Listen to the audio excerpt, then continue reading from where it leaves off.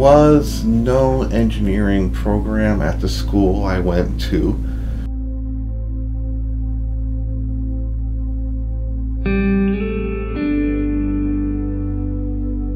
When you go to college, you want to have a quality program, because if your program is known as a quality program, then your degree has higher value in the industry.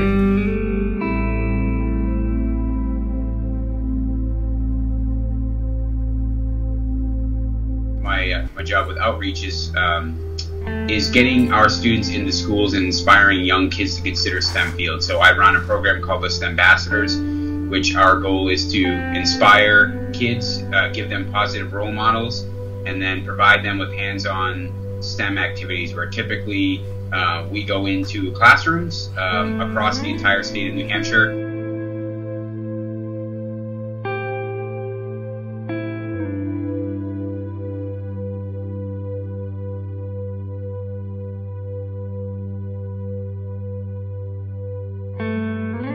As far as what middle schools and high schools can do to prepare, I would focus heavily on the skills in mathematics and even on the social skills, the project skills, the skills in how to work in teams effectively. And in addition, you want to have some engineering projects so you can see what it feels like to be an engineer. I was interested in engineering because of mathematics, and I really loved mathematics. And at the time I was trying to think of what could you possibly do for a job as a mathematics besides being a math teacher, and it came up short until I discovered that engineers are very, very much in need of high mathematics skills. And that's when I made the choice.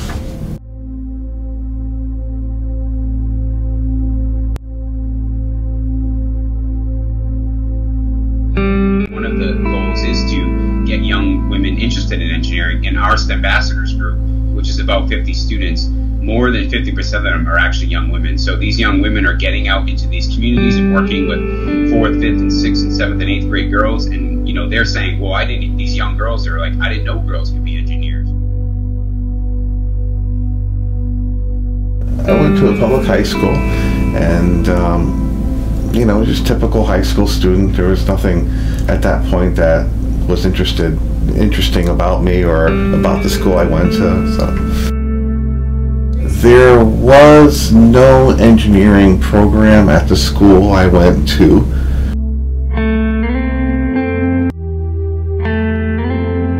We have a very diverse, both male and female, and also international students and students of different races within our STEM Ambassadors group.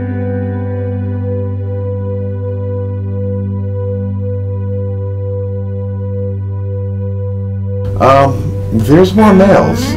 Engineering historically is a male-dominated field. When I was on the job, we had one female engineer, which was a shame because she was one of the best engineers in the place, and it seems to be still true today.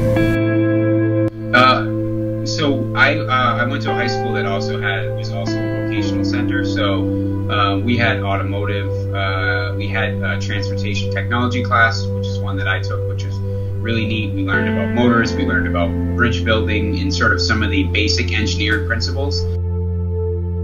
Algebra and geometry and trigonometry is what I took in high school. There are approximately 497,300 engineers in America today. 20% of the engineering graduates are women, yet women only make up 11% of practicing engineering. Schools are making changes to their system to introduce students into the engineering field, just so they might have an idea of what they want to do as a career. However, not enough kids are getting sufficient exposure to engineering as a result of the math requirement. Engineering employment has grown by only 0.6% since December 2014, adding 16,200 engineers to the workforce.